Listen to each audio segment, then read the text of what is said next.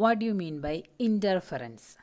The modification in energy distribution obtained by the superposition of two or more waves in a medium is called interference. രണ്ടോ അതിലധികമോ waves ഒരു മീഡിയത്തിൽ വെച്ച് super impose ചെയ്യുമ്പോൾ അല്ലെങ്കിൽ പരസ്പരം കൂടിച്ചേരുമ്പോൾ അതിൻ്റെ എനർജി ഡിസ്ട്രിബ്യൂഷനിലുണ്ടാവുന്ന മോഡിഫിക്കേഷൻസിനെയാണ് ഇൻ്റർഫെറൻസ് എന്ന് വിളിക്കുന്നത്.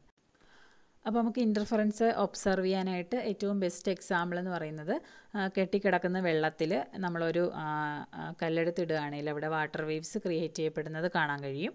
അതിൻ്റെ തൊട്ടടുത്ത് തന്നെ മറ്റൊരു കല്ലിടുകയാണെങ്കിൽ അവിടെയും വാട്ടർ വേവ്സ് ക്രിയേറ്റ് ചെയ്യപ്പെടുന്നു.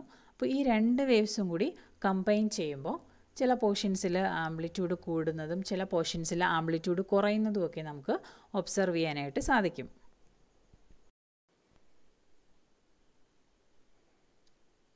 ഒരു രണ്ട് വാട്ടർ വേവ്സ് ഇൻ്റർഫിയർ ചെയ്യുന്ന ഒരു വീഡിയോയാണിത്. അപ്പോൾ അതിനകത്ത് നമുക്ക് കാണാൻ പറ്റും ചില പോർഷൻസിൽ ആംപ്ലിറ്റ്യൂഡ് ഹൈ ആണ്, ചില പോർഷൻസിൽ ലോ ആണ്. അവർ ഇൻ്റർഫിയർ ചെയ്യുന്നതിൻ്റെ എഫക്റ്റ് നമുക്കവിടെ കാണാൻ പറ്റുന്നുണ്ട്. ഇനി രണ്ട് വേവ്സ് കൂടിച്ചേരുമ്പോൾ അവിടെ ഉണ്ടാകുന്ന ആ ഒരു ഡിസ്പ്ലേസ്മെൻറ്റിൻ്റെ വ്യത്യാസം ഗ്രാഫിക്കൽ റെപ്രസെൻറ്റേഷൻ വെച്ച് നമ്മൾ നോക്കുകയാണ്.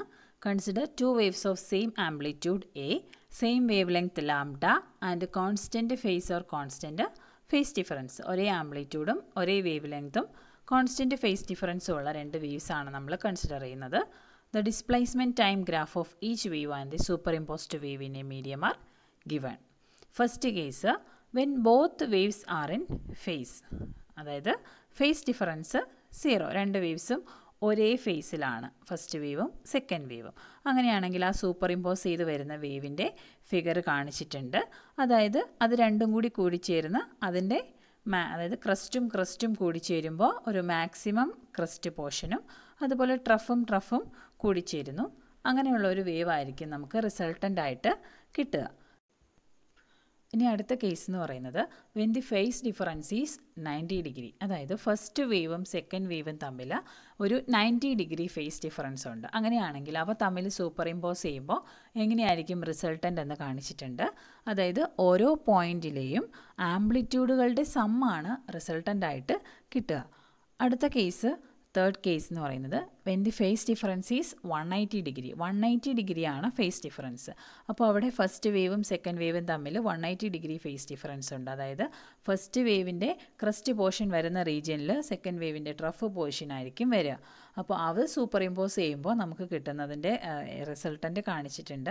അതായത് ആംപ്ലിറ്റ്യൂഡ് 0 ആയിരിക്കും. പോസിറ്റീവ് ആംപ്ലിറ്റ്യൂഡും നെഗറ്റീവ് ആംപ്ലിറ്റ്യൂഡും കൂടെ ആയിരിക്കും കമ്പൈൻ ചെയ്യുക. അപ്പോൾ അതുകൊണ്ട് തന്നെ റിസൾട്ടൻ്റ് 0 ആയി പോകും. അപ്പോൾ അതാണ് ആ ഒരു ഗ്രാഫിക്കൽ റെപ്രസെൻറ്റേഷൻ.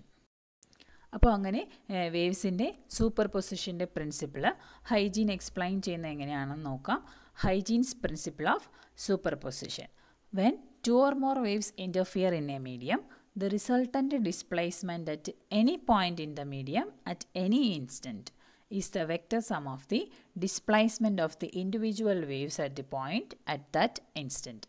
അപ്പോൾ രണ്ടോ അതിലധികമോ വേവ്സ് കൂടിച്ചേരുകയാണെങ്കിൽ ആ ഒരു റിസൾട്ടൻ്റ് ഡിസ്പ്ലേസ്മെൻറ്റ് ഏതെങ്കിലും ഒരു പോയിൻറ്റിൽ ഏതെങ്കിലും ഒരു ഇൻസ്റ്റൻറ്റിലെ റിസൾട്ടൻ്റ് ഡിസ്പ്ലേസ്മെൻ്റ് എന്ന് പറയുന്നത് ആ രണ്ട് വേവ്സിൻ്റെയും ആ കൂടിച്ചേർന്ന രണ്ട് ഇൻഡിവിജ്വൽ വേവ്സിൻ്റെയും ആ ഒരു പോയിൻറ്റിലെ ഡിസ്പ്ലേസ്മെൻറ്റ്സിൻ്റെ സം ആയിരിക്കുമെന്നാണ് ഹൈജീൻസ് എക്സ്പ്ലെയിൻ ചെയ്യുന്നത്. If y1, y2, y3, etc. are the displacements of a number of waves superimposed in a medium at a point at an instant t, the resultant displacement y of the particle at the point at the instant t is given by y is equal to y1 plus y2 plus y3 plus etc. അപ്പോൾ കുറേ waves നമ്മൾ consider ചെയ്യുകയാണ്. അത് ഏതെങ്കിലും ഒരു instant T എന്ന് പറയുന്ന ഇൻസ്റ്റൻറ്റിൽ ഏതെങ്കിലും ഒരു പോയിൻറ്റിലെ ഡിസ്പ്ലേസ്മെൻറ്റ് എല്ലാ വേവ്സിൻ്റെയും ഡിസ്പ്ലേസ്മെൻറ്റ്സ് y1, y2, y3 അങ്ങനെ എടുക്കുകയാണെങ്കിൽ resultant displacement of the particle at the point at the instant എന്ന് പറയുന്നത് ഈ ഓരോ ഡിസ്പ്ലേസ്മെൻറ്റ്സിൻ്റെയും സം ആയിരിക്കും. y is equal to y1 plus y2 plus y3 plus etc. Then if the crest of a wave of amplitude a1 falls on the crest of another wave of amplitude a2, the resultant amplitude of vibration of the particle at the point is a is equal to a1 plus a2. ഇനി രണ്ട് waves നമ്മൾ consider ചെയ്യുകയാണ്. വേവ്സിൻ്റെ ക്രസ്റ്റിൻ്റെ amplitude, higher amplitude, ക്രസ്റ്റിൻ്റെ amplitude wave number 1ൻ്റെത് A1, അടുത്ത രണ്ടാമത്തെ വേവിൻ്റെ ക്രസ്റ്റിൻ്റെ amplitude A2 ആണെങ്കിൽ അത് രണ്ടും കൂടി കൂടിച്ചേരുമ്പോൾ അവിടുത്തെ റിസൾട്ടൻ്റ് ആംപ്ലിറ്റ്യൂഡ് എന്ന് പറയുന്നത് A1 + A2. ഒരു മാക്സിമം വാല്യൂ ആയിരിക്കും അവിടെ കിട്ടുക, ഒരു മാക്സിമം ആംപ്ലിറ്റ്യൂഡ് ആയിരിക്കും അവിടെ റിസൾട്ടൻ്റായിട്ട് കിട്ടുക. ഇനി if the trough of the first wave falls on the trough of the second wave at a point, the resultant amplitude is equal to -A1 - A2. അതായത് ഒരു ഫസ്റ്റ് വേവിൻ്റെ ട്രഫും സെക്കൻഡ് വേവിൻ്റെ ട്രഫും കൂടിയാണ് കമ്പൈൻ ചെയ്യുന്നതെങ്കിൽ അവിടുത്തെ ആംപ്ലിറ്റ്യൂഡിൻ്റെ സമ്മ നമുക്ക് -A1 - A2, അതായത് negative ആംപ്ലിറ്റ്യൂഡാണല്ലോ trough region എന്ന് പറയുമ്പോൾ. അപ്പോൾ രണ്ട് ട്രഫ് റീജിയൻസ് ആണ് ഇൻ്റർഫിയർ ചെയ്യുന്നതെങ്കിൽ റിസൾട്ടൻ്റ് ആംപ്ലിറ്റ്യൂഡ് കണ്ടുപിടിക്കാൻ -A1 - A2. അപ്പോൾ നമുക്കതിനെ എങ്ങനെ എഴുതാം? നെഗറ്റീവ് പുറത്തെടുത്ത് കഴിഞ്ഞാൽ A1 + A2. അവിടെയും ഒരു മാക്സിമം വാല്യൂ ആയിരിക്കും കിട്ടുക, അതായത് ട്രഫ് പോർഷനിൽ ഒരു മാക്സിമം ട്രഫായിരിക്കും കിട്ടുക. പക്ഷേ നെഗറ്റീവ് വാല്യൂ ആയിരിക്കും ആംപ്ലിറ്റ്യൂഡിന്, അതായത് റിസൾട്ടൻ്റ് ആയിട്ടൊരു മാക്സിമം ട്രഫ് നമുക്ക് കിട്ടുന്നു. ഇനി if the crest of A wave false on the trough of the another wave, the resultant amplitude is A1 - A2. ഇനി ഫസ്റ്റ് വേവിൻ്റെ ക്രസ്റ്റും സെക്കൻഡ് വേവിൻ്റെ ട്രഫും ആണ് കൂടിച്ചേരുന്നതെങ്കിൽ ആംപ്ലിറ്റ്യൂഡ് എന്ന് പറയുന്നത് ക്രസ്റ്റിൻ്റെ ആംപ്ലിറ്റ്യൂഡ് +A1ഉം ട്രഫിൻ്റെ ആംപ്ലിറ്റ്യൂഡ് -A2ഉം. അപ്പോൾ റിസൾട്ടൻ്റ് എന്ന് പറയുന്നത് A1 - A2. അതൊരു മിനിമം വാല്യൂ ആയിരിക്കും നമുക്ക്. ഈ ഫിഗറിൽ നോക്കിയാൽ നമുക്കറിയാം, ഫസ്റ്റ് കാണിച്ചിരിക്കുന്നത് ഒരു വേവിൻ്റെ ക്രസ്റ്റ് പോർഷനും അടുത്ത വേവിൻ്റെ ട്രഫ് പോർഷനുമാണ് കമ്പൈൻ ചെയ്യുന്നത്. അപ്പോൾ അവിടെ റിസൾട്ടൻ്റ് ആംപ്ലിറ്റ്യൂഡ് മിനിമം വാല്യൂ ആയിരിക്കും. അടുത്തത് ക്രസ്റ്റും കൂടി ചേരുമ്പോൾ ഒരു മാക്സിമം ക്രസ്റ്റ് കിട്ടുന്നു, ട്രഫും കൂടി ചേരുമ്പോൾ ഒരു മാക്സിമം ട്രഫ് കിട്ടുന്നു. അതാണ് നമ്മൾ ഈ എക്സ്പ്ലെയിൻ ചെയ്തത്. ഇനി amplitude and intensity of A wave. The intensity or energy of a wave is directly proportional to the square of the amplitude of the wave. ആംപ്ലിറ്റ്യൂഡും ഇൻറ്റൻസിറ്റിയും തമ്മിലുള്ള റിലേഷനാണ് പറയുന്നത്. Intensity is directly proportional to the square of the amplitude of the wave. That is, I is directly proportional to A square. Intensity is directly proportional to ആംപ്ലിറ്റ്യൂഡിൻ്റെ square. അപ്പോൾ അങ്ങനെയാണെങ്കിൽ നമുക്കതിനെ രണ്ട് waves consider ചെയ്യുകയാണെങ്കിൽ അതിൻ്റെ ratio, രണ്ടെണ്ണവും തമ്മിലുള്ള ഇൻറ്റൻസിറ്റിയുടെ ratio നമുക്ക് I1/I2 = A1² / A2² എന്ന് എഴുതാം. ഇനി രണ്ട് വേവ്സ് ഇൻ്റർഫിയർ ചെയ്യാണ്, കൂടിച്ചേരുകയാണ്. അപ്പോൾ അവിടുത്തെ മാക്സിമം ഇൻറ്റൻസിറ്റിയും മിനിമം ഇൻറ്റൻസിറ്റിയും തമ്മിലുള്ള റേഷ്യോ കണ്ടുപിടിക്കാൻ പറഞ്ഞാൽ I_max/I_min = I മാക്സിമം എന്ന് പറയുമ്പോൾ അവിടെ ആംപ്ലിറ്റ്യൂഡുകൾ കമ്പൈൻ ചെയ്യുകയാണ്. A1 + A2 the whole square divided by A1 - A2 the whole square എന്ന് നമുക്ക് റെപ്രസെൻറ്റ് ചെയ്യാം. പ്രോബ്ലം ഒക്കെ ചെയ്യാൻ ചോദിക്കും. രണ്ട് waves കൂടിച്ചേരുകയാണ്. First വേവിൻ്റെ amplitude A1 തന്നേക്കും, second വേവിൻ്റെ amplitude A2 എന്ന് തന്നേക്കാണ്. അങ്ങനെയാണെങ്കിൽ മാക്സിമം ഇൻറ്റൻസിറ്റിയും മിനിമം ഇൻറ്റൻസിറ്റിയും തമ്മിലുള്ള റേഷ്യോ കണ്ടുപിടിക്കാൻ ചോദിക്കാം.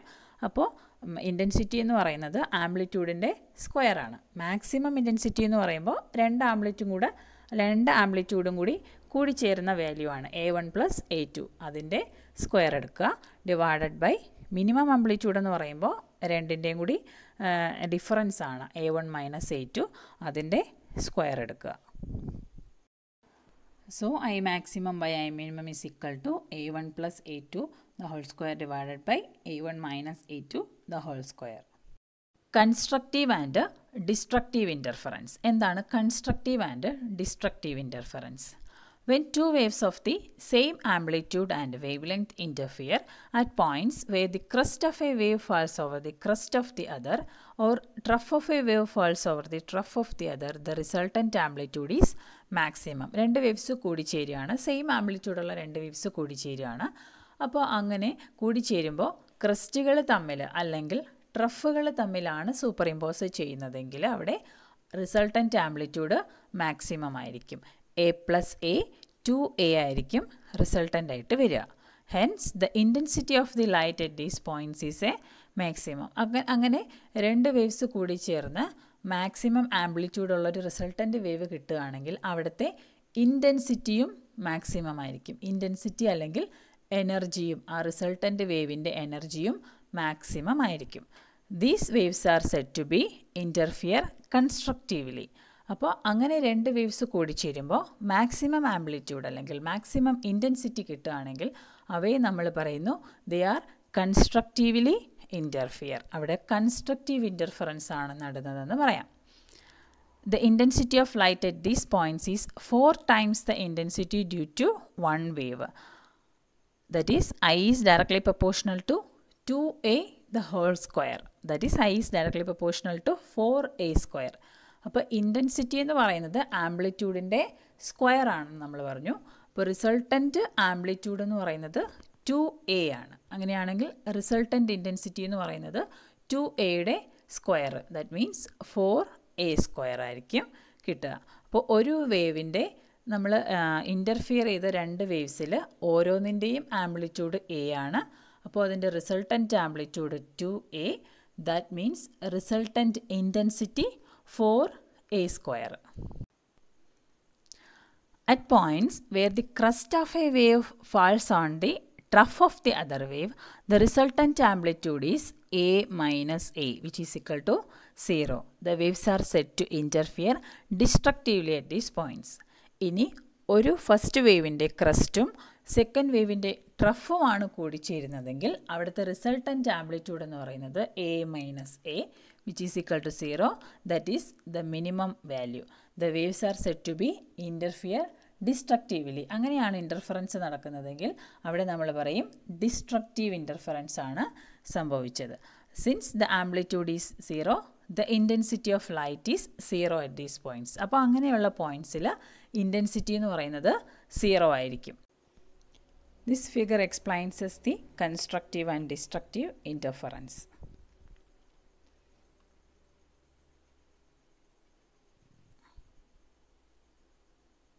ഇനി എന്താണ് phase difference and path difference? Face ഡിഫറൻസിനെ represent ചെയ്യുന്ന ടേമാണ് ഫൈ. പാത്ത് ഡിഫറൻസിനെ റെപ്രസെൻ്റ് ചെയ്യുന്നത് ഡെൽറ്റ. Small letter ഡെൽറ്റയാണത്. അപ്പോൾ ഇവിടെ ഒരു വേവിൻ്റെ ഫിഗർ കാണിച്ചിട്ടുണ്ട്. ഒരു ഫുൾ വേവ് സ്റ്റാർട്ടിംഗ് പോയിൻ്റ് മുതൽ എൻഡിങ് പോയിൻ്റ് വരെ റെപ്രസെൻ്റ് ചെയ്തിട്ടുണ്ട്. അപ്പോൾ അതിൻ്റെ പാത്ത് ഡിഫറൻസ് ഡെൽറ്റ എന്ന് പറയുന്നതിന് നമുക്ക് ലാംഡ എന്ന് റെപ്രസെൻ്റ് ചെയ്യാം. സ്റ്റാർട്ടിംഗ് പോയിൻ്റ് മുതൽ എൻഡിങ് പോയിൻ്റ് വരെയുള്ള ആ വേവിൻ്റെ പാത്ത് ഡിഫറൻസ് അതാണ് ലാംഡ. അത് വേവ് ലെങ്ത് തന്നെയാണ്. അപ്പോൾ delta is equal to lambda എന്ന് എഴുതാം. ഇനി എന്താണ് phi? Phi is equal to 2π. അതായത് സ്റ്റാർട്ടിംഗ് പോയിൻ്റ് മുതൽ എൻഡിങ് പോയിൻ്റ് വരെ ഈ വേവ് സഞ്ചരിച്ച എത്ര ഡിഗ്രി എന്ന് റെപ്രസെൻ്റ് ചെയ്യുന്ന ടേമാണ് face. So phi is equal to 2π എന്ന് നമുക്ക് റെപ്രസെൻ്റ് ചെയ്യാം. ഒരിക്കൽ കൂടി പറയാണ്, delta is equal to lambda. അതായത് ഈ ഒരു വേവിൻ്റെ വേവ് ലെങ്ത് എന്ന് പറയുന്നത് തന്നെയാണ് ഇവിടുത്തെ പാത്ത് ഡിഫറൻസ്. അതായത് സ്റ്റാർട്ടിംഗ് പോയിൻ്റ് മുതൽ എൻഡിങ് പോയിൻ്റ് വരെയുള്ള ആ ഒരു ഡിസ്റ്റൻസ്, അതിന് തന്നെയാണ് നമ്മൾ വേവ് ലെങ്ത് എന്ന് പറയുന്നത്. അപ്പോൾ അതുകൊണ്ട് തന്നെ delta is equal to lambda എന്ന് നമുക്ക് റെപ്രസെൻ്റ് ചെയ്യാം. Path difference is equal to wave length.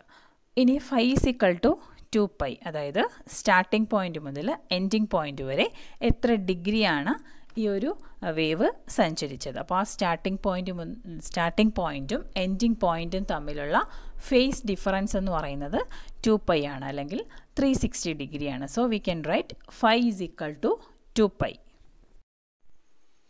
ഇനി നമ്മൾ രണ്ട് വേവ്സ് കൺസിഡർ ചെയ്യാണ്. S1 എന്ന് പറയുന്ന സോഴ്സിൽ നിന്ന് ഒരു വേവ് വരുന്നു, S2 എന്ന് പറയുന്ന സോഴ്സിൽ നിന്ന് അടുത്തൊരു വേവ് വരുന്നു. ഇത് രണ്ടും P എന്ന് പറയുന്ന ഒരു പോയിന്റിലേക്ക് സഞ്ചരിക്കുകയാണ്. അപ്പോൾ ഫസ്റ്റ് വേവ് സഞ്ചരിച്ചു, അതിവിടം വരെ എത്തി. അടുത്ത സെക്കൻഡ് വേവ് സഞ്ചരിച്ചു, അതും P എന്ന് പറയുന്ന പോയിന്റിൽ എത്തുകയാണ്. അങ്ങനെയാണെങ്കിൽ ഈ രണ്ട് വേവ്സ് സഞ്ചരിച്ച ദൂരങ്ങൾ തമ്മിലുള്ള പാത്ത് ഡിഫറൻസ് എത്രയാണെന്ന് നമുക്ക് കണ്ടുപിടിക്കാം. Delta is equal to S2P minus S1P. അതിന് നമ്മൾ എക്സ് എന്ന് റെപ്രസെന്റ് ചെയ്യുകയാണ്. അപ്പോൾ ഇവിടുത്തെ പാത്ത് ഡിഫറൻസ്, ഫസ്റ്റ് വേവും സെക്കൻഡ് വേവും തമ്മിലുള്ള path difference delta is equal to S2P minus S1P. അതിന് നമ്മൾ എക്സ് എന്ന് റെപ്രസെന്റ് ചെയ്തു. അപ്പോൾ പാത്ത് ഡിഫറൻസ് എക്സ് ആണെങ്കിൽ ഇവിടുത്തെ ഫേസ് ഡിഫറൻസ് എത്രയാണ്? ഈ രണ്ട് വേവ്സുകൾ തമ്മിലുള്ള ഫേസ് ഡിഫറൻസ് എത്രയാണെന്ന് എങ്ങനെ കണ്ടുപിടിക്കാം? The phase difference corresponding to a path difference x is given by phi is equal to 2 pi by lambda into x. Phi is equal to 2 pi by lambda into x. അപ്പോൾ x എന്ന് പറയുന്ന ഒരു path difference ഉള്ള രണ്ട് വേവ്സിനിടയിലുള്ള face ഡിഫറൻസിനെ represent ചെയ്യുന്ന equation ആണ് phi is equal to 2 pi by lambda into X. ഇനി ഇത് എങ്ങനെയാണ് കിട്ടിയതെന്ന് നോക്കാം. നമ്മൾ പറഞ്ഞു ഒരു വേവിന്റെ വേവ് ലെങ്ത് ലാംഡ. അപ്പോൾ അത്രയും ദൂരം സഞ്ചരിക്കാൻ ആ വേവ് കവർ ചെയ്യുന്ന ഫേസ് എന്ന് പറയുന്നത് 2 പൈ ആണ്, അല്ലെങ്കിൽ 360 ഡിഗ്രി ആണ്. അപ്പോൾ ഒരു യൂണിറ്റ് സഞ്ചരിക്കാൻ അതിന് വേണ്ട ഫേസ് എന്ന് പറയുന്നത് 2 പൈ ബൈ ലാംഡ. അങ്ങനെയാണെങ്കിൽ എക്സ് ഡിസ്റ്റൻസ് സഞ്ചരിക്കുമ്പോൾ അവിടെ ഉണ്ടാവുന്ന face 2 pi by lambda into X.